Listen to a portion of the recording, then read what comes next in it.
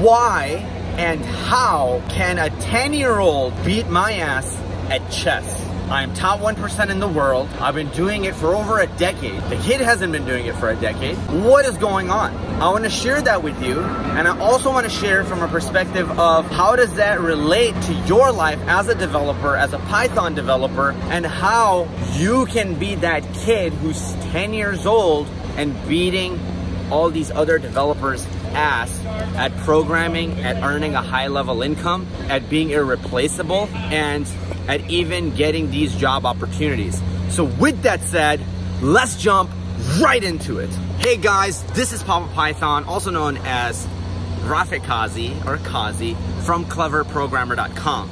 Let's talk about this topic. How did a 10-year-old kid beat my ass at chess, beat me at chess, okay? And this kid, his name is a wonder. He's not 10 anymore, he's probably 12 now, and he's a grandmaster, he's really good now. But when he was playing me, he was so little that he actually had to stand up on his table to move his queen to actually deliver checkmate against me. And I was super strong at that time. I was highly rated and I was playing in a competitive tournament. So it just blew my mind how such a young kid could actually accomplish this feat. And I wasn't joking around either when I said I was good, because I was putting in about 4 hours a day since I was 14 into chess until I was like, 19, 20. So how does this kid be able to beat me? How does this kid do this, okay?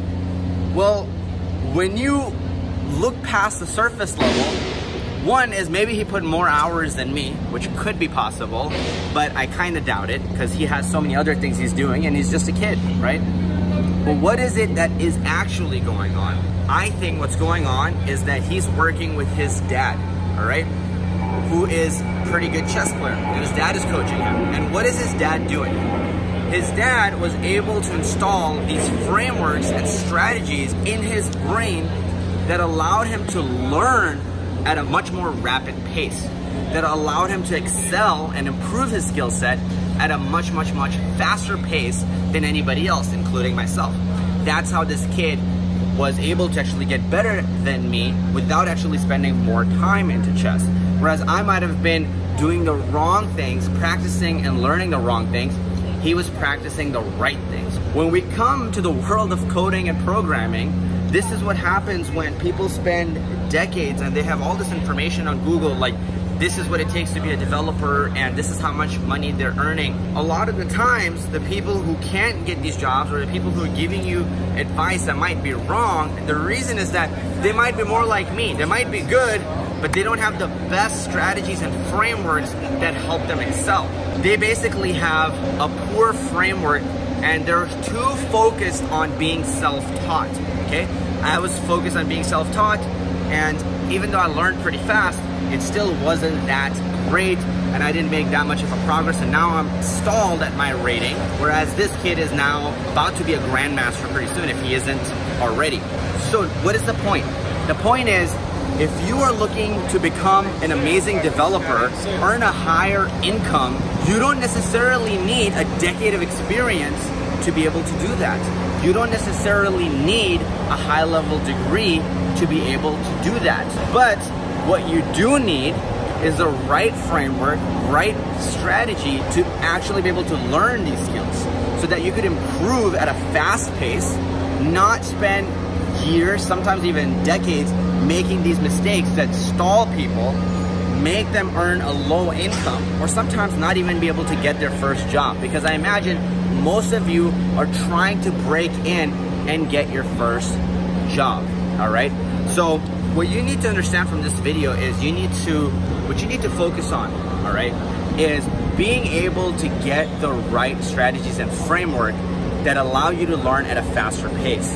What makes a developer an amazing developer are not actually the skills that they know, though those are helpful, is their ability to learn new technologies, frameworks, and learn them really fast. So if you are a developer and you go to a job, your role is going to change. You're going to be required to do new things, and you have to figure them out quick. How do you actually develop that, right?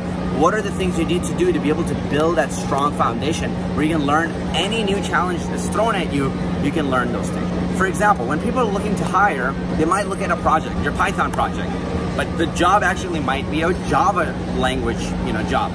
But they see that you understand the concepts, they bring you in, they're like, okay, we imagine you could learn this job, and then we imagine you could do this project. How fast would you be able to do it? So focus on developing those tools and strategies for yourself, and focus on increasing your ability to actually learn things and learn things faster. So if there's a system that you could develop, right, it would be for you, I would suggest for you to focus on your problem solving ability and your ability to develop a framework for learning much faster. And one of the ways to do that is to find outside help and to get mentors in your life. You could even do that through local meetups and find mentors who can help you, who can see your weaknesses, and they're essentially like coaches, right? A boxing coach can be watching a fighter from the outside, and it's like if you're throwing punches, to you they look normal, but to the coach, he can actually spot, and you're like, hey, you're telegraphing, you're throwing your right hand down as you throw your left, okay? So they can look from the outside and find what's wrong and help you fix it. That's essentially what you need. So make a note of that. And I do want to say that in the next few days, also, this is video 9, day 9 of the challenge that I have been doing, which is super cool. So again, if you want to keep up that 30-day challenge with me, you could choose to code for 30 days in a row. You can follow all my behind the scenes action on Instagram. My handle is CleverKazi. So that would be super cool. You could do this challenge with me. And with that said, I also did want to let you know that my Earn 1K with Python course will be coming out very soon. And in that course, what I want to show you is how can you go from being a complete zero to earning your first 1K. And with your first 1K, I want to help you focus on building a strong foundation where you could go on to become a 6-figure developer, all right? This is going to be a shorter course, but it's, again, focused on more transformation rather than information. So it's very simple, and it has the 8 steps that I used and I leveraged to become a software developer in a very short amount of time and start getting freelancing clients and be able to eventually even hire other developers to work for me. It's not easy, but it is simple, and it is very step-by-step. And for example, in one of the weeks, I do give you a challenge and a task to go and find a mentors. And I even show you where you can go, what you need to do. There's an action step. There's a group that will hold you accountable as well alongside you. And you go week by week, all right? So hopefully the 8 steps you're gonna do in 8 weeks, all right? So with that said, thank you so much for watching. Lastly, go below and click on the link to either cleverprogrammer.com or the Earn 1K course page if we've made it by that point. Pop in your email and I will not only send you this epic masterclass I have, I will also send you, as soon as that course opens up, you'll be the first one to know, okay? So again, thank you so much for watching. I love your beautiful face. We're gonna keep going. As always, I'll see you in the next video.